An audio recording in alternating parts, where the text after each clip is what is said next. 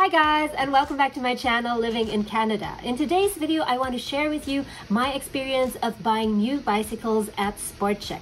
And I will talk about the price of the bicycles, the quality, the pickup/delivery process, the service, and since the delivery gave me quite a headache, I will also give you some tips for how you can avoid that. I've been holding off buying bicycles here in Canada for quite a while, and the reason was just because I thought that buying bicycles here must be so expensive. I mean, just look at all those stores with those fancy bikes that cost thousands of dollars. But since I was really keen on having my own bike instead of having to rent from bike share, for example, I did some research and I found to my surprise that at stores such as Walmart and Sportchek, in this case, you can actually get really decent bicycles at a very good price. So a few months ago, we finally ended up buying two bicycles from Sportchek, both of the brand Nakamura, one a women's bicycle for me and a men's bicycle. Now let's get to the price first. And a few months ago, that was $354.99, and at that time there was a 25% discount. So we ended up paying $266.24 plus HST, which totaled $300.85 per bike. But I have really great news for those of you who want to buy a bike now. So if now you go to sportchek.ca, you'll see that the two bikes that we bought are sold for much cheaper now. This is the Nakamura Royal 700C hybrid bike, and the original price used to be $354.99, but now it's 40% off, so times 60%, and now it's only $212.99. And the same goes for the Nakamura Women's Royal 700C hybrid bike. It's also 40% off, so it's only $212.99.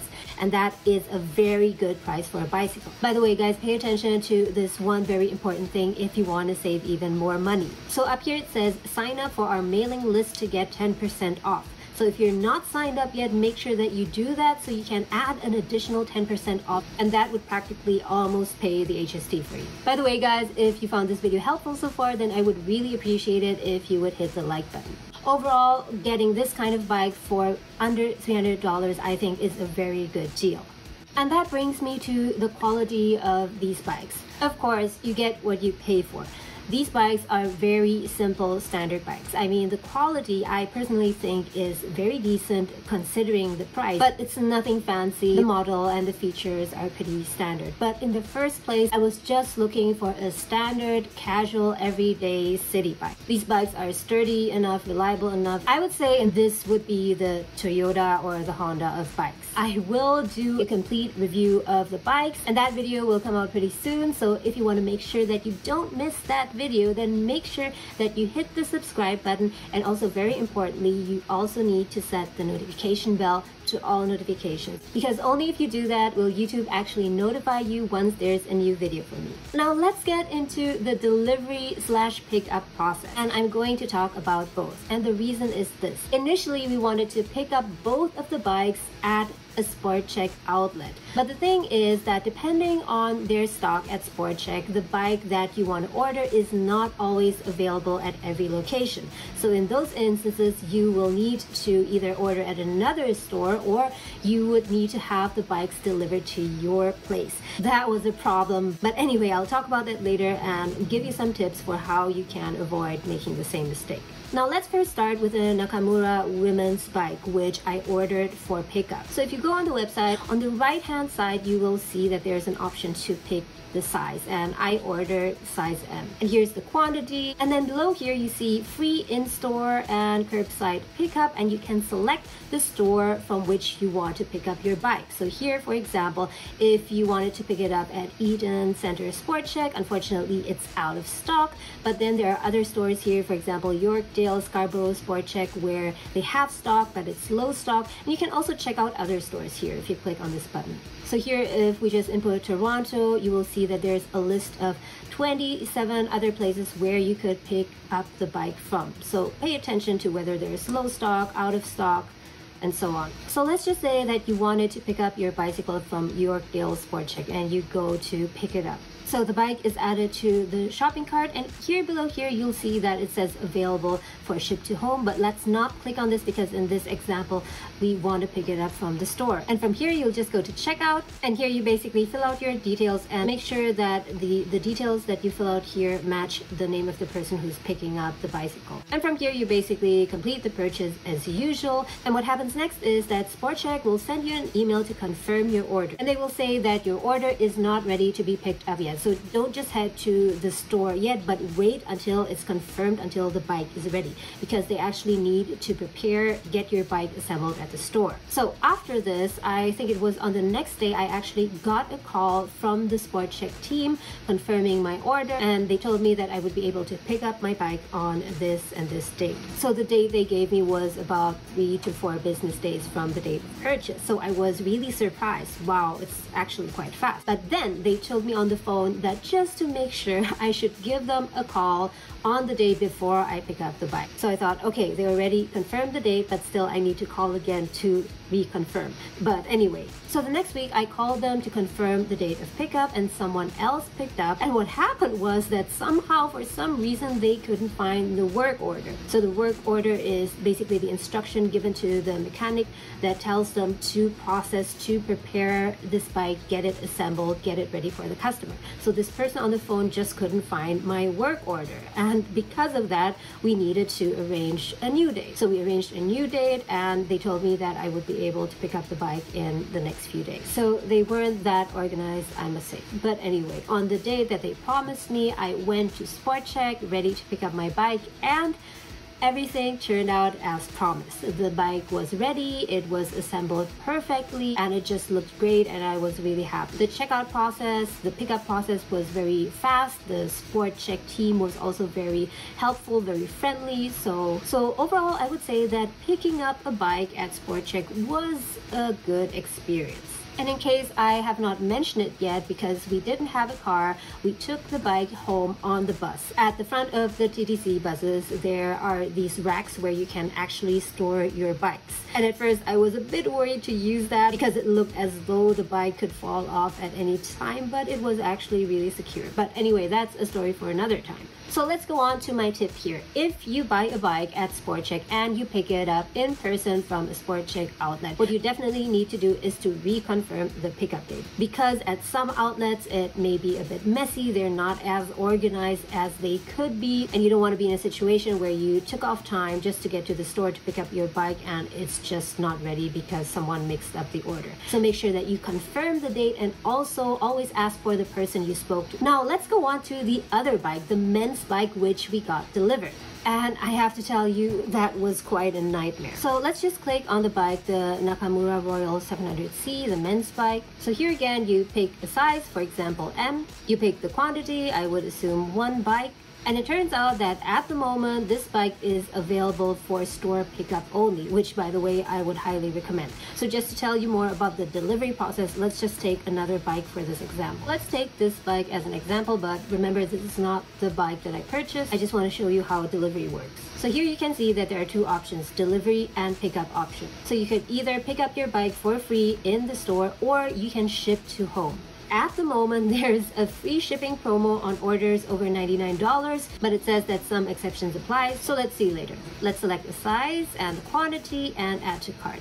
And voila, see here it says excluded from free shipping. So no, unfortunately, the shipping promo does not apply to bicycles. So how much is the delivery fee? Let's see now. Let's go to checkout. So here I am just going to enter a dummy address. So this is not my real address, guys. Below here it says standard shipping method. It's basically regular shipping, and it will take 5 to 7 days once shipped from their distribution center. Okay, and now here we have the shipping fee, which is $37.36. And at first I said to myself, wow, that's actually not too cheap. I was actually hoping to get free delivery for this. But anyway, if it makes my life easier, if I can get the bike delivered to my home for an additional charge, then why not, right? So I just went ahead, paid the fee, and checked out. And this is where the headache began. After checking out, I got an email from Sportchek, again to confirm my purchase. And it says right here in the email, in the small prints, your bike will require further assembly and tuning before it can be safely used. but there's no mention of who's doing the assembly. The phrasing is very poor, and it's even a passive sentence. Your bike will require further assembly. What they should have said, I think, is in big caps, warning, your bike comes unassembled, you will have to assemble it yourself, or something like that. Anyway, so below here there's a link that says please click here for more information, and of course not all of the customers will actually click on it. And I actually almost missed that little note about the assembly. So I clicked on the link, and here it gave this notice on bike building and assembly. It said that at this time some of our stores are not offering this service as a result of the temporary store closures in blah blah blah. Please call your local Sportchek prior to visiting to learn more about the current services being offered, and so on. And there's also a bike assembly video. And I just really think that for good customer experience, Sportchek should have noted this fact that it comes unassembled before the customer makes the purchase on the website together with the product description, and not after the purchase as a side note. So at first I was thinking, I might give it a try, but then again, after I finished watching the video and I checked out other videos on YouTube as well, it seems that it can be quite risky to try and assemble a bike on your own if you don't have any experience with that, because after all, think of the brakes that you will need to adjust. And after thinking about that, I thought that I really didn't want to take a risk with safety. And then I also realized that I didn't really have the tools to assemble the bike, and if I were to buy all those tools on Amazon, for example, even if I would get the cheapest tools, then it would cost me somewhere around $50 or more. But also the final thing that made me not want to make an attempt at assembling the bike by myself was this.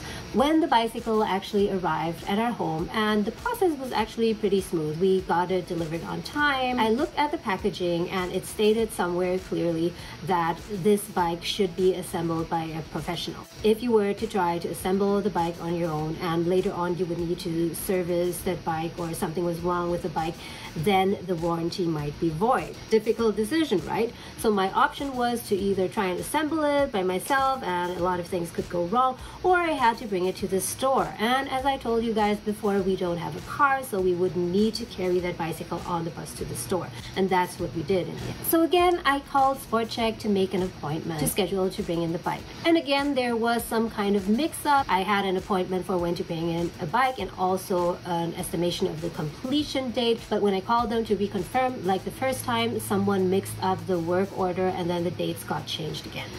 But anyway, in the end, I got an appointment because the box was just huge. We unpacked the bicycle parts, we took them out of the box, and we carried them on the bus to the Sportchek outlet. So there again, at the store, I would say that the service was really good. They were pretty fast at checking in the bicycle. The process was very smooth. The work was done very fast and delivered on time. About 4 or 5 days after that, I went back to the store, and the bicycle was ready for me to take home. And I was so happy that everything finally worked out. So basically, I was very, very satisfied with the bike. I was also happy with the service, but I was disappointed about the delivery process. I just think that Sportchek should have done a better job in informing the customer upfront before purchasing the item that the bicycle would come unassembled. Because if they themselves strongly advise that not you but a professional like themselves should assemble the bike, then it doesn't make sense to have the bike delivered to your home just for you to bring it to a Sportchek outlet. I mean, there are some exceptions, of course, people who are experienced in this and can just assemble their own bike, but I am not one of them, and I believe that most average people also don't have any experience with this. So a very important tip here, if you're not experienced in building bicycle, and if you don't want to take any risk, then just pick up the bike from the store. Even if it's a bit further away, just go to the store, have the bike already assembled for you, and pick it up. But anyway, in summary, do I recommend buying bikes at Sportchek, and would I buy bikes at Sportchek again? And the answer is a clear yes. Despite the trouble with the delivery, and although at some stores they are a bit disorganized, I would still buy a bike at Sportchek simply because of the price. I think that they offer very, very competitive prices. So just keep these things in mind when you order a bike from Sportchek. Number 1, don't get it delivered, but pick it up from the store. Number 2, double confirm your pickup date. Don't just assume that you can just go to the store and it's ready. Call the person, ask for the name of the person you're speaking to, and really make sure that the bike is ready before you pick it up. By the way, guys, let me know in the comments below whether or not you are going to buy a bicycle this summer, and also whether or not you are going to buy it at Sportchek or some other place. And also, just in case you are new new here in Toronto and you're wondering about how to get around using public transportation, then this video over here might help you. Thank you so much guys for watching. Have an awesome day and I'll see you again next time.